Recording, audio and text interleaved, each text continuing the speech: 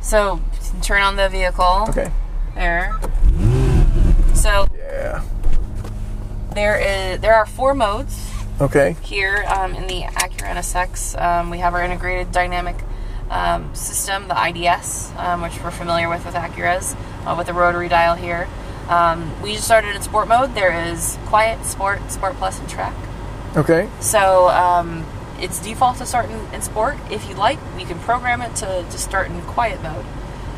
If you didn't want to be that guy at 5 in the morning. But what if we do want to be that guy? You can totally be that guy too. So you have options, which is lovely. So the IDS affects 11 aspects of the vehicle. Anywhere from the shift mapping, steering, certainly sound is a big deal, throttle response, brake pedal, suspension, a whole bunch of stuff. So actually, if we look at the TFT meter in the middle, I'm going to take you back to quiet. And this kind of just shows you a little illustration. Yeah, it's got some... And you can kind of hear there. And then if we hold to the right 3 seconds, we get into track mode. We won't unfortunately be doing that today. Danger. I know. Fun though. No sliding, huh? So we'll start in quiet mode. All right. And we can with our 9DCT, just you can select drive when you're ready to go. Okay. 9-speed dual clutch transmission. Yes. And you were saying that that's unique. This is the only vehicle that's bespoke, made specifically for NSX. So we do enjoy 9 DCTs in other vehicles in the Acura lineup. But the 9 DCT, what's great about this is that you've got first gear is launch mode, 9th is cruising. All the other ones in between are close ratio, and all of the gears are parallel next to each other, so it's nice and compact, and you're also able to shift really quickly. Super fast shifts. 9 DCT. So you've got 1 through 5 on one and 2 through 8 on another. Yeah, you got it. So, so as we kind of talked a little bit this morning, we've got a 3.5 liter twin turbo V6. Yep. 75 degree bank, so we're keeping the mass nice and low in the center. Okay, I was going to ask why 75 versus 60. It keeps it low. So that's a slightly wider profile. You got it. Yep. Okay. That has a direct drive motor, so the first of 3 electric motors, which we'll talk about, is applied on the crankshaft.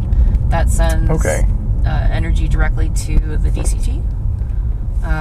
Then in the front here, we've got what we call the twin motor unit. So that those are engines motors 2 and 3. Okay. See, Nick's got me talking engines now. Yeah. No worries. You probably know better than anybody that we've been at this torque vectoring game for about 25 years now. Yep. You guys have it. It's awesome. The torque vectoring in the MDX also has it front and rear. Yes. Yeah, it's really cool how that car feels. And I'm sure this just takes it to a whole nother level. So I'm going to switch this up into sport. It's hard. It's such a short loop, but you can kind of hear different things and hopefully feel different things as well. I think for the freeway, Sport Plus is for spirited driving, more winding roads, that sort of thing. Knowing that we do have a good on-ramp, we'll try that while being safe, of course. We've got traction control on. It's all good. But we were talking about... you were talking about the super handling all-wheel drive system in the MDX. So that's a lovely system. We are splitting torque to send it to the left and right. Right. That's different because it's a differential rather than electric motors. Right. Yes. Here we're generating torque directly and independently, managing the left and right. So how much power is on the front axle and how much is on the rear axle? Yep. I have that for you here. There's a lot of numbers, so I never can directly. But so just to kind of break it down, so with the V6, that generates 500 horsepower at 7,500 RPM. Okay. Max torque is 406. So you're getting a lot from that engine. Just the engine is 500? Yes. Oh my. Total is 573 horsepower and 470. And we're going to switch to Sport Plus at this point. We'll wait until this straightens out a little bit and then feel what that's like.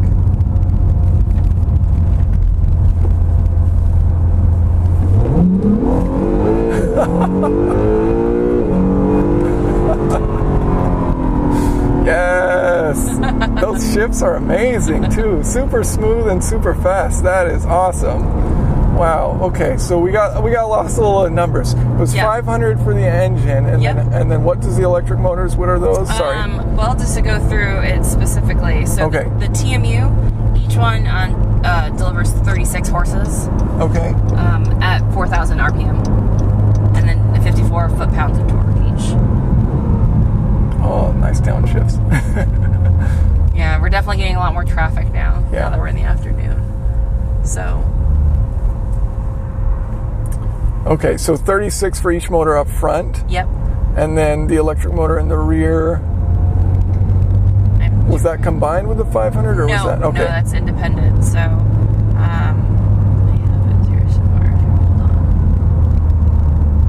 on. I get too giddy with the direct drive motor, 47 horsepower. Okay, cool. At 3,000 RPM and 109 foot-pound torque.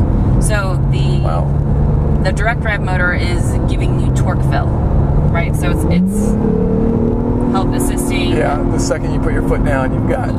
The moment that your foot touches throttle. Yeah, which is cool, especially with turbocharged engines, because you've got that turbo lag, so you want to have something that makes up that gap. Mm-hmm. Yep, exactly. So it's best of both worlds there. And then in the front, the TMU is continuously enhancing, all aspects of the dynamic performance. Acceleration certainly is a no-brainer. Braking, is you've got that beautiful marriage of the electro servo and the hydraulic Brembo brakes. And then cornering, we talked a little bit about torque vectoring as well. So very cool. All in all, you're benefiting from those electric motors in concert with that V6. Yeah, and I think it's cool. I mean, I was expecting, but I think it's cool the way you have it. The power for the front motors is fairly low, and so it's still like a very heavily rear bias system, and that's great for sportiness. So you can, I'm sure you can play with this thing and get that rear end a little happy because you've got so much more power in the rear than in the front. Right. So it's kind of a small amount up front. That's awesome. Keeping the car balanced, of course. Right. All of that. So. Yeah, and you were saying the CG was lower. You listed quite a few cars. I mean, that was pretty fascinating. You said the 458. Yeah, the 458, the R8, the previous gen when we were benchmarking this, and then the 911 as well. Okay. So is there a battery pack for the... There is, where it's actually right behind us. Okay. So that is, if you've been looking on your meter, there is the gauge there, and you can see the battery's full at this point. We're because we're in sport mode, so it's just running the engine. Yeah, we're in sport. Okay. Exactly. If we could probably switch. We can, if you want. Fully up to you, but in sport we can try them. It's your call. We don't need. We don't need battery. We'll go back to sport. It's good to hear it. No, it's great. It's great. Like, sure, from day to day, if I happen to have enough cash, I might put it in that battery mode. But then again, if I had that much cash, maybe not. So who knows? So you mentioned earlier too that this has 11 heat exchangers. Yes. So I thought it'd be kind of fun, whether or not. Maybe, I don't know if you know all of 11, but I thought it'd be kind of fun to try and guess them. I'm a better visual person. I can show you. We can maybe walk through it. So does the engine have more than one? I would really rather just show you the image as well. You have the image? I think that'll be more interesting for you. No, sure. And I was thinking, for your viewers, certainly. Yeah. I was thinking the engine probably has one or two. Yeah. You've got maybe two intercoolers because it's twin turbocharged. Yep. You've got a transmission cooler, I would imagine, differential. Yep. You've got the condenser for the air conditioning system. Mm-hmm. You also have the evaporator for the air conditioning system. You also have a heater core for the air conditioning system. So I don't know if those three would count, but they are all technically heat exchangers. Yeah. And I'm like at 8-ish, and then I'm kind of stumped. Maybe a differential. I don't know if I said that. There's one for the electric motors. That's one. Okay. So one of the things, actually, I used to do design work with heat exchangers. One of the things that's kind of interesting is cooling for electric items is at a much lower temperature than cooling for the engine. Mm-hmm. And so it makes it challenging because your temperature differential between outside and your electronics is very small. So you need larger radiators. So you have these different temperatures, and it can make it a challenge. But obviously it's packaged into this beautiful Well, and what the team is so proud about is that this design is all functional. So we've talked about how the aerodynamics of this car, there is no active aero, and in part with the aero story, and then just the general development of this car, it's rare that the production car is more aggressive than the show car, and that's what we ended up having here. Oh, really? Which is really exciting. So what was different with the concept? Well, as you probably have heard the story, we changed the engine midway through, the powertrain. Okay, yes. Development. So we had this beautiful vehicle, and then they had to find a way to make all of everything work and fit. Right. So was it originally going to be transverse? Yeah, it was going to be a transverse V6, and it was a good engine. But they looked at it and they said, you know what, for the NSX, we'd like to step it up. Yeah. So why not? So and hence why this hybrid system was born, and we were so excited to have that sport hybrid powertrain for sure. So I think it's a cool future for the future of like supercars, getting that instant torque in with electric motors. I mean, people like to give electric vehicles crap, but you know, you can't complain with instant torque. Like, it's just amazing. Yeah, I mean, there are so many different kinds of cars. Stepping out of it, just looking at the automotive industry, how many different kinds of cars? Now this is a tough one. We're gonna, because I can't see anything. There is a separate. This is a hard turn. There's so many different types of cars, right? We've had those for years, right? And I think people have looked at electric cars maybe narrowly, and this is just my personal opinion, but we look to employ the electric motors from a performance aspect. You're getting the most out of the vehicle with the electric motors, and then that wonderful twin turbo V6. Heck yeah. So you're benefiting from those electric motors from a fuel and mileage perspective. We're getting 20 city, 22 highway in this supercar. So not bad getting out of that gas guzzler tax and all of that. But we are a performance brand. Our mantra here is precision crafted performance at Acura. So precision crafted performance, and that's what we had. That was our advertising tagline back in the day, and we're bringing that back as our promise. I really liked. I don't know if you guys still do it. Aggression in its most elegant form. I thought that was awesome. And you had all the like sports players, and they're like all dressed up, and then you'd like break them down, and they're like sweating and playing. Yeah, I thought that was cool. Nice. I drive an Acura Integra 99, so I kind of get the experience here. Totally it's very similar to. So you feel like there's some lineage. Oh yeah, absolutely. Yeah, I feel right at home in this. That's great. Yeah, I mean mine's got like it was stolen and someone left cigarette ash in it, but aside from that, like it's pretty much just identical. Have you spent time in the original NSX? I have not. No, I'd love to get in one of those.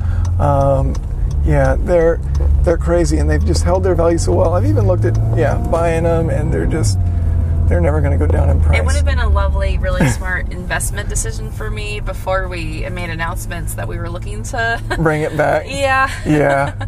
So I missed that window. I've looked at like salvaged ones, and they're still like 20 something, and it's like, guys, this is crazy. But there's a lot of heritage points that I can speak to. Hard that you haven't spent time in the original NSX yet, but NSX was known for its superb visibility and thin A-pillars. Now we obviously have way more safety regulations that we need to address. They're important. Pretty thin. But and what's a cool engineering and manufacturing story here. We were able to get the A-pillars to be so thin now in 2016. It's a process called three-dimensionally quenched and bent. This steel, to where you get this nice, nice long and curved line that the vehicle had demanded, and the structure is so solid, and the width of it is just a quarter. It's this nice, perfectly hollow A-pillar, so it's thin, and it is so supportive and strong. And it's set up perfectly for the driver, where it's oriented the right way. I mean, you get in cars still today, and it's like, guys, you oriented it the worst angle so that it's as fat as can be for the driver. Right. Yeah. So that's iconic. on it to the original. Certain design cues, exterior-wise, certainly the haunches, the intercooler, side intercoolers and intakes are obviously huge. Well, those old ones, I mean, this one too, obviously, but the old ones, they're just gorgeous, and they stayed that way. Like, to this day, they still look amazing. Yeah, we wanted the design to be classic and timeless, and I think the original has certainly proven to be that, and I think that this one's... I don't know if this looks classic or not, but it certainly looks amazing. Timeless, I think. Yeah, timeless is, I think, a good word. Better word to go. There's other little things like there's a black roof, right? So that was another classic NSX. Okay. Was it carbon fiber, the panel up there? We put on the option of a carbon fiber, but if the car without customization is a black roof. Okay, so whatever color it is. Whatever color. So if it's a red car, it'll have the black roof. Okay, all right. Yeah, because this one's black, so. Yeah. And this is actually a heritage color, so it's called Berlina Black, and it was one of the original NSX colors. Oh, very cool. So we brought some heritage with that too. But with modern paint technology. Yeah, absolutely. Yep. Right on. That's awesome. Yeah, so trying to maintain the heritage that made NSX so special while creating a new sports experience for today. Yeah. Right on. Yeah, so that's I've only heard great things about people who have driven those older ones. I mean, they just seem like amazing cars. And they changed the game, when they were introduced to the market in 1980 calendar year, and I think that this car is doing the same in today's market. Yeah. Well, Ellie, thank you so much for this. Pleasure. This has been awesome to take out. I really appreciate it. We're so excited to have it here. So and folks like you drive it. So thank you. Oh, this is amazing.